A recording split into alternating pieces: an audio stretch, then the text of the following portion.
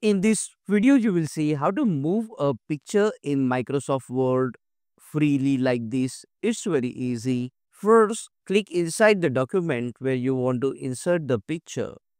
Then go to the Insert tab. Under the Pictures, select the picture from your computer and resize the picture.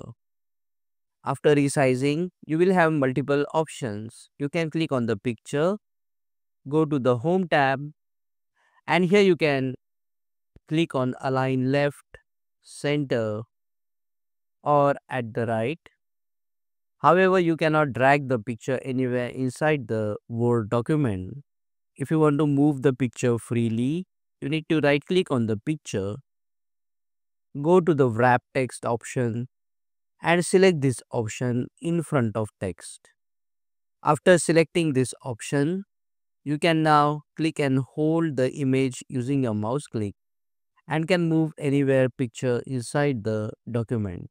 Click on that like button, comment below and let me know if this video solved your problem.